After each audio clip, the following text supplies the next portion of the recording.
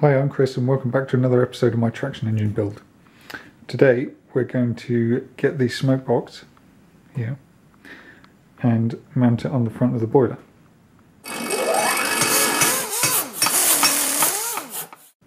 But before we do that, we've got a couple of jobs to do.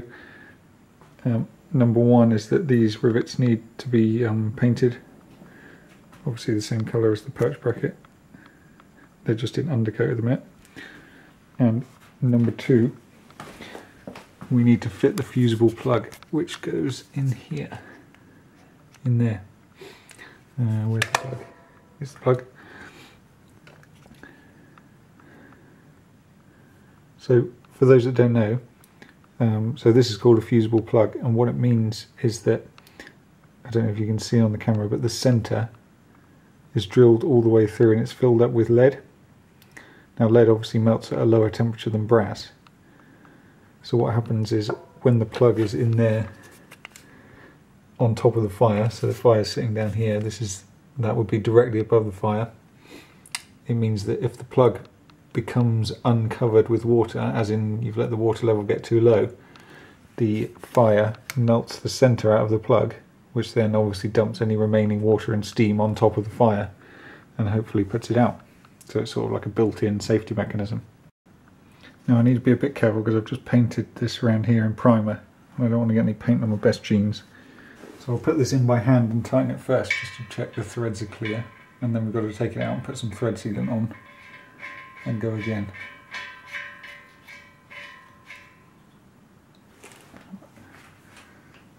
Extension bar.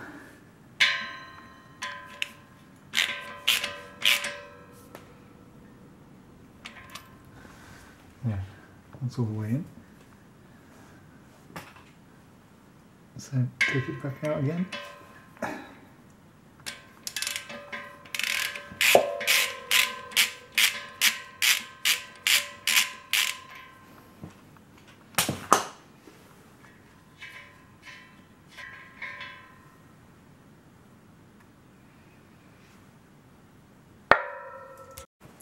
Now I'm using this Loctite 567, which is a high temperature thread sealant.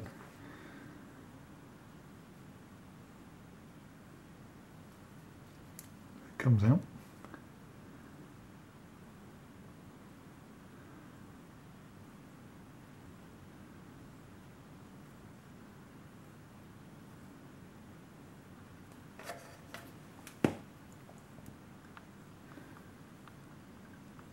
And get right into the threads.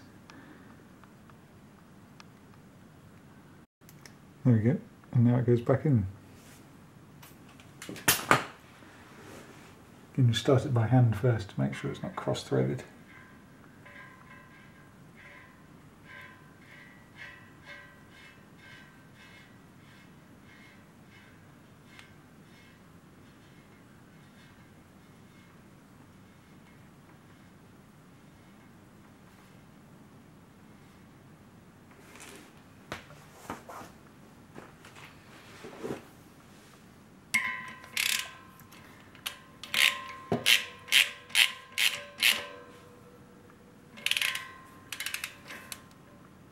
And there we go.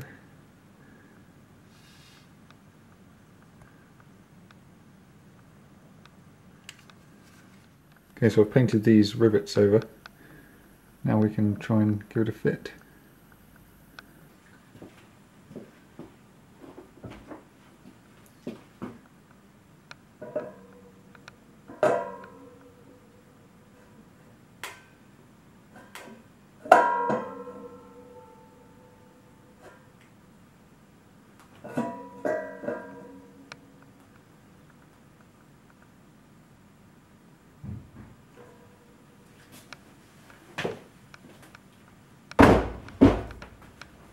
It seems to be catching on a couple of places. I don't think it's the paint because it's quite thin. You see there as well. So I'll try and clean those bits up and try again. Okay, I've just skimmed the paint off on both sides where it was rubbing before. So there. And around there. And I've done the same on the bottom or the back of the smoke box as well. So we'll try for another fit.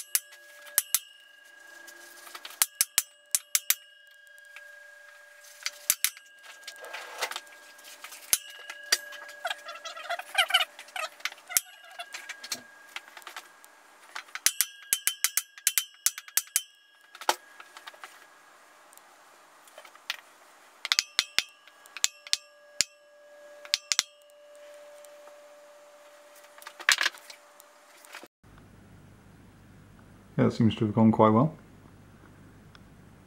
I had to sort of tap the side of here just to rotate the smoke box a little bit to get the holes aligned, but they seem quite good now.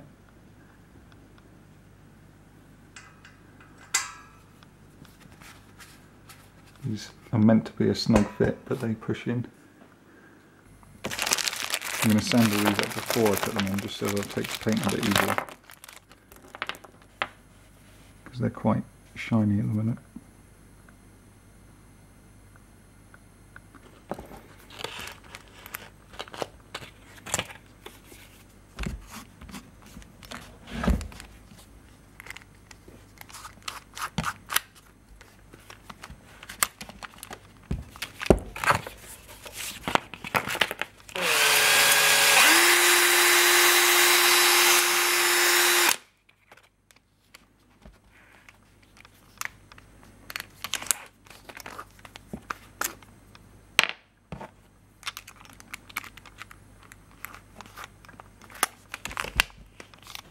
I've dug out the old rivets now from kit 1 2 years ago. We can put some of these in.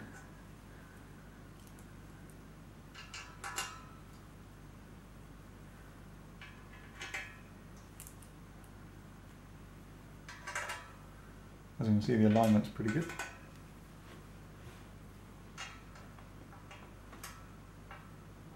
As one gets stuck. So that one in a minute.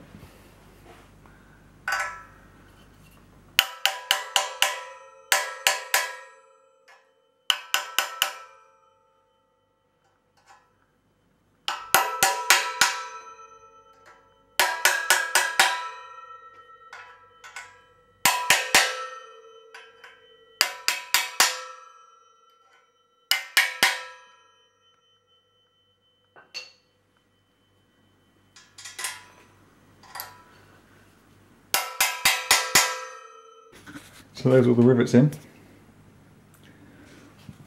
We've just got to put a nut on each one of those now. A nut and a washer actually.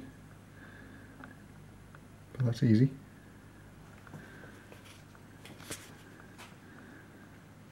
It's the first two big sort of sub-assemblies put together.